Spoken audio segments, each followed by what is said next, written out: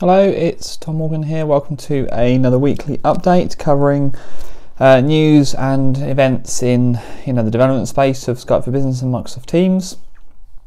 A couple of things from this week.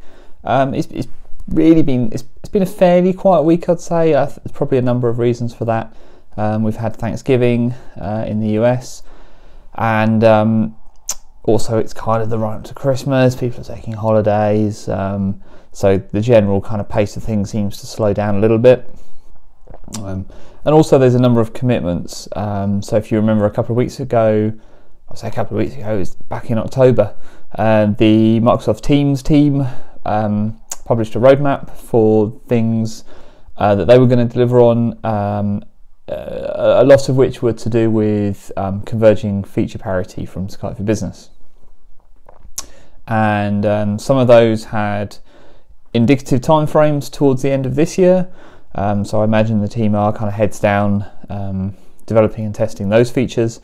So it'll be good to see those kind of coming out over the kind of calendar year split and into January as well, I'm sure. So, however, there are still some things happening.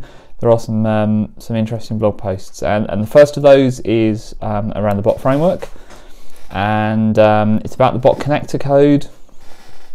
And the bot framework team have put out a blog post and a couple of new NuGet packages to support .NET Core. So previously to this announcement, if you wanted to use the bot connector, it was classic .NET. You couldn't write in Core. You now can. There's two different versions. There's one for ASP.NET Core 1, and there's another one for ASP.NET Core 2. And these packages sort out the authentication stuff for the bot you're making.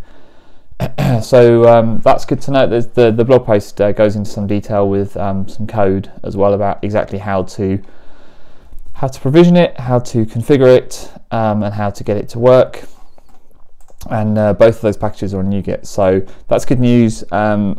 If you were either holding off from using the bot framework stuff because you wanted to build it in Core, or you tried to build it in Core and you couldn't, you'd fallen back to kind of classic .NET, but you want to use Core, then you now can. So that's all in all a good thing.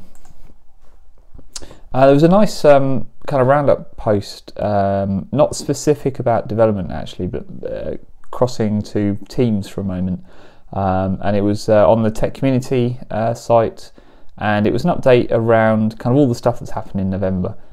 And so it's covered things that we've previously talked about, but you might have missed as in the kind of general barrage of information. Things like managing teams via PowerShell, which we talked about when it first came out a couple of weeks ago. Things like user activity reporting, now including Teams alongside all the other things that currently are on usage reporting, things like OneDrive usage and email usage and SharePoint usage and Skype for Business usage and now Teams usage. Also tenants so UK customers can have Teams locally in their tenant. We talked about that as well. Some other stuff as well. Some other couple of sort of features and new improvements and stuff. Nothing major, but it's nice to get that kind of roundup at the end of the month as well, just to kind of see what's going on. And it kind of reminds us that really over the course of a couple of years, Microsoft have completely changed how they're delivering these products. Everything is now it's kind of a multiple updates a month, new features rolled out. You don't have to wait for big kind of point releases or major releases to get this stuff. It's kind of being drip fed over time, which is great for everyone. It means we get these great features earlier. So all in all, a good thing.